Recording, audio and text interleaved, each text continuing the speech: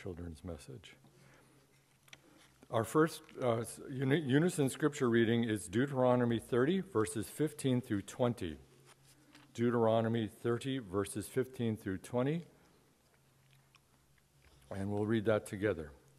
See, I have set before you today life and prosperity, death and adversity. If you obey the commandments of the Lord your God that I am commanding you today, by loving the Lord your God, walking in his ways, and observing his commandments, decrees, and ordinances, then you shall live and become numerous, as the Lord your God will bless you in the name you are entering to possess. But if your heart turns away and you do not hear, but are led astray to bow down to other gods and serve them, I declare to you today that you shall perish. You shall not live long in the land that you are crossing the Jordan to enter and possess. I call heaven and earth to witness against you that I have set before you life and death, blessings and curses. Choose life so that you and your descendants may live. In the Lord God, obeying him and holding fast to him, for that means life to you and length of days, so that you may live in the land that the Lord swore to give your ancestors, Abraham, to Isaac, and to Jacob. The word of the Lord. So have you two ever heard of the Ten Commandments? Moses comes down and he has these tablets and to tell the people how they should live. And there are some, I'm going to read them for you. There's some statements, and then there's a lot of don't do this, don't do this, don't do this, don't do this, don't do this, right? And it can feel like, ever had your hand slapped? Should I ask that, right? Don't do that, don't touch that, don't, right? And sometimes, have you ever been in a situation where it's like, no, no, no, no, no, no, no, and you want to go, well, what can I do, right?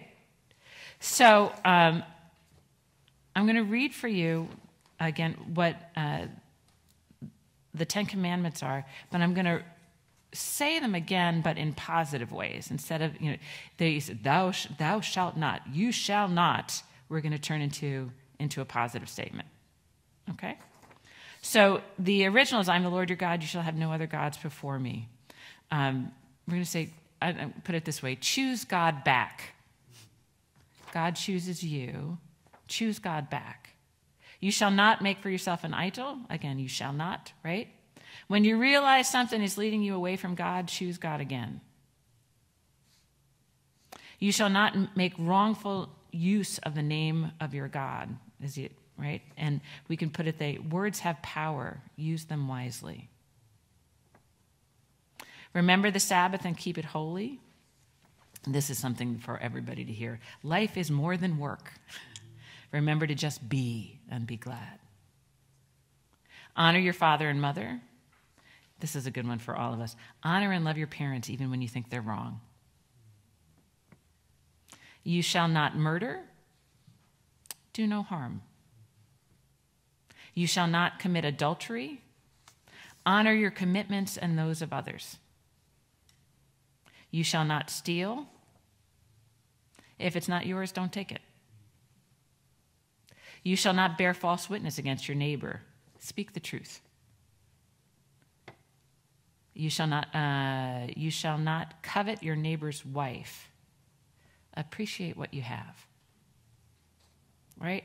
There's sometimes when hearing something in a positive way, how we can put ourselves, can be really, really helpful versus because sometimes the people, and some people talk about like schools that they went to when they were kids where there was, I don't think you can do this anymore, but they would talk about, I don't want to blast the Catholic Church, but there's always somebody who went to Catholic school who tells a story about the nuns with their ruler, right?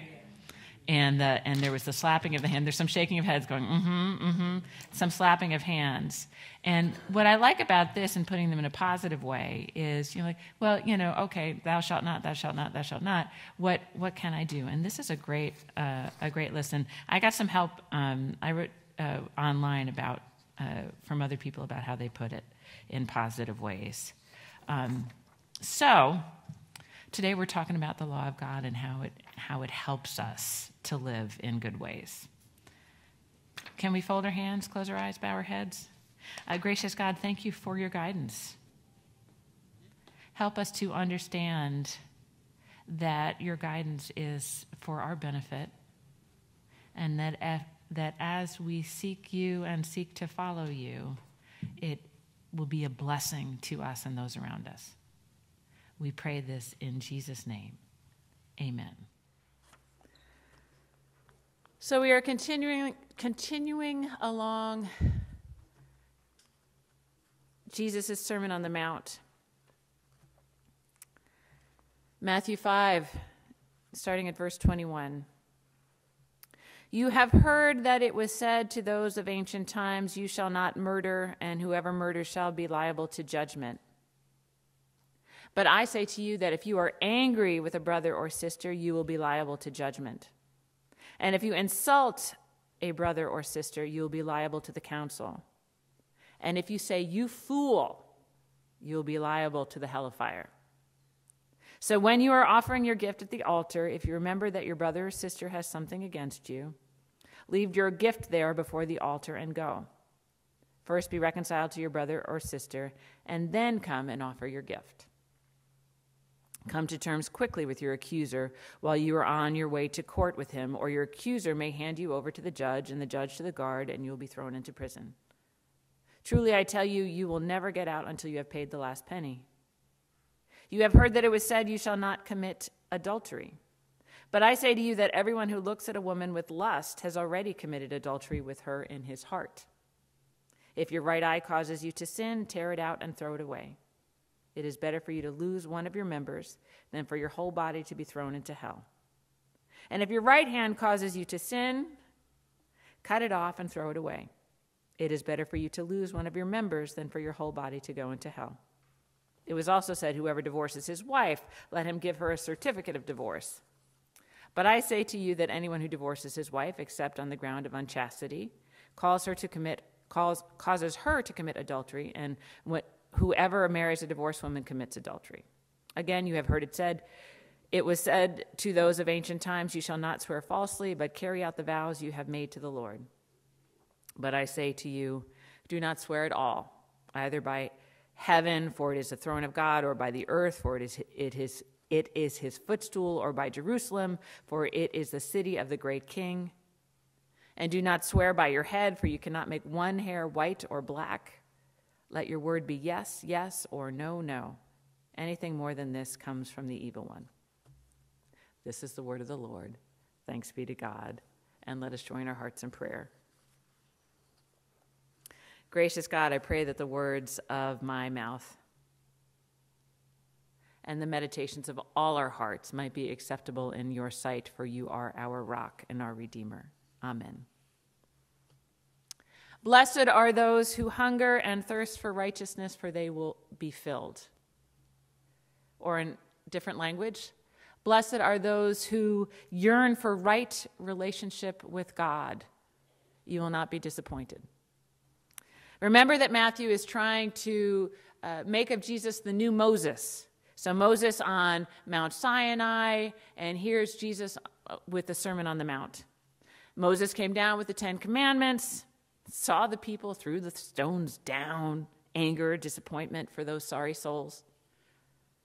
Jesus sees this crowd of sorry souls with all their longing and fear, their idolatries and their questions of divine providence. And his first words are blessed. Blessed are you. And then tells them, you are salt. You are light. Let your light shine. And now some words of the law. I have not come to abolish the law, but to fulfill it. It's like Jesus is picking up the stones of the broken tablets and examining them from different angles. Do you not know how people can kill your spirit with their words? We've all done it to one another. Yesterday at the planning retreat, we talked about moments when the kingdom of God kind of breaks through. When God is on the throne and we are drawn up and all is right with the world and we just are content and glad in the awesomeness of the moment. Right relationship with God means moments of transcendence. And we all know those hellish moments when somebody's words can drag us down into the pit.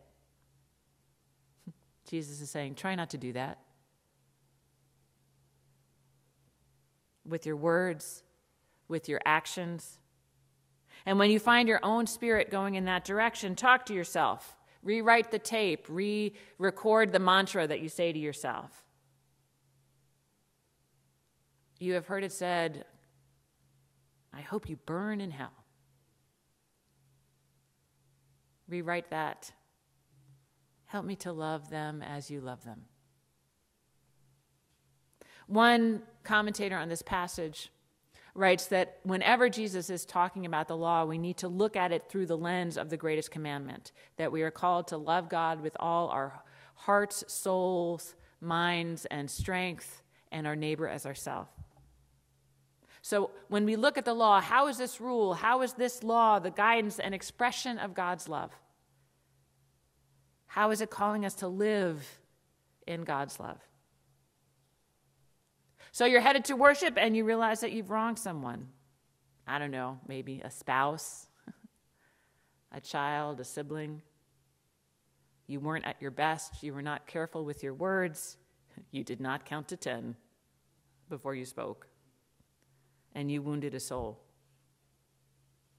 Go say you're sorry. We talked a little bit about this. The daily devotion group meets online Monday to Friday, and I try to tune in at least once a week. And this past week, we were talking about making amends, saying you're sorry. And there's the peace that you can have when you know that you've said what you need to say. You have no control of how the person is going to react to you, but you can have the peace knowing that you have done your part by trying to make it right. I shouldn't have said that thing. I was angry. I have strong feelings about that, and it has taken me until now to find the words to express what I need to say in a way that hopefully keeps me in relationship with you. We may disagree, but I will always love you. And then you might hear words that you never thought about, how you're sorry doesn't cut it, that they need more than words, and you need to wrestle with that, because sometimes that's the truth too. Right relationship isn't easy with God or with one another. At Micah gathering, Micah is Montclair Interfaith Clergy Association, met this last week, and one of the pastors always comes with some teaching that they're doing with their congregation, and the teaching this week was on hate, because we had just had the rally against hate because of the Molotov cocktail that was thrown at Temple near Tamid in Bloomfield.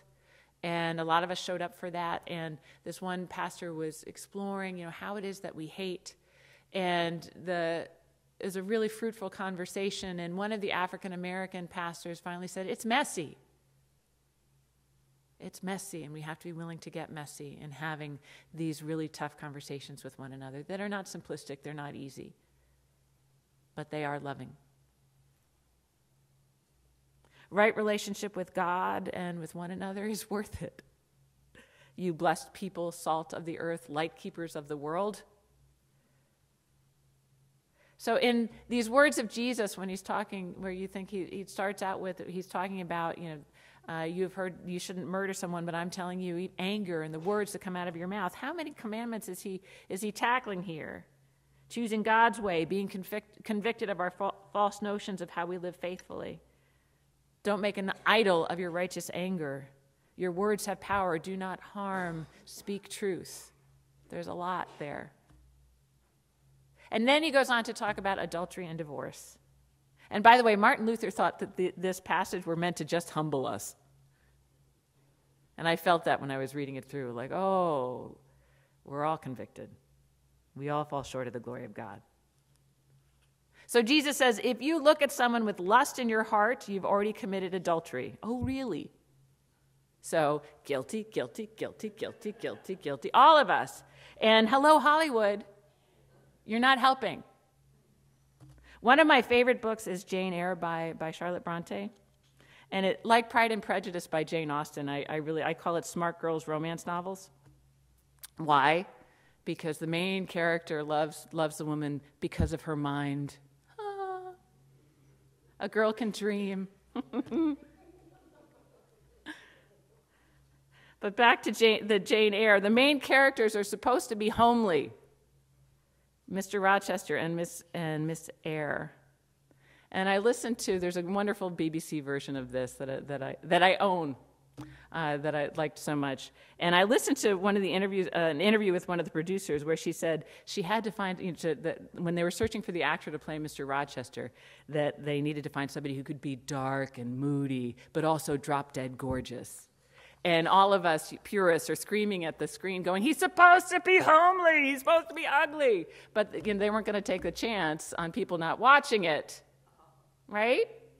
So they went for Drop Dead Gorgeous. Just in case Mr. Rochester didn't tickle your fancy. So, okay, we'll leave English lit and go back to the Bible. Many have made the case that Jesus is telling men to take marriage seriously. It was too easy to get a divorce. Unless your wife has been unfaithful to the husband. And why? Because in those days, a woman needed a man to protect her. She had to be under the roof of some man who would protect her, either her father or her husband. And if she didn't have that, then she would be destitute. And a destitute woman had two options. She was either going to become a beggar or a prostitute. So Jesus is saying, hey, men, you need to take your commitment seriously here. Like Jesus, who is bringing nuance to these commandments. In the modern era, we approach this passage with also nuance and less rigidity. We all know of folks who have gotten divorced, and I do think, and we can all say that divorce, I think there's a lot of immaturity in our, in our how we understand romance and marriage and relationships. And I do think that some folks get divorced too easily. But we all know of somebody that when that divorce was announced, we were like, thank you, God.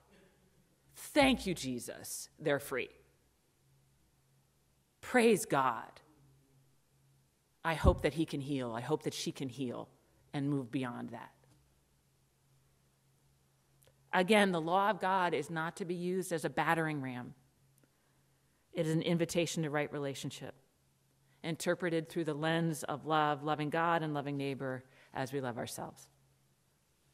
So how many commandments does Jesus tackle in those verses? Honor your commitments, do no harm. If it's not yours, don't take it. Appreciate what you have.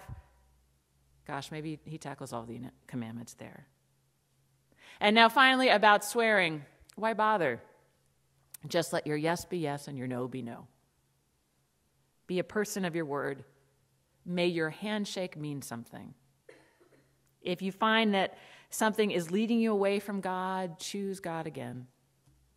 Words have power. Use them wisely. Jesus' message continues, but this is where our lectionary cuts it for this week. Again, I'm with Martin Luther. This is all meant to humble us, put us on our knees, and not use the law as rocks to throw at one another, but as guidance for us to grow and live into who God called us to be. We live for those moments when the kingdom of God breaks through, when God sits on the throne and we just sit back and are grateful. Here are some ways that can make that happen when we live into God's guidance. As we read in Deuteronomy, I have set before you life and death, blessings and curses. Choose the ways that lead to life. To God be the glory when we love God with all our heart, soul, mind, and strength, and our neighbors as ourselves. To God be the glory when we hunger and thirst for right relationship. In the name of Jesus, may it be so. Amen.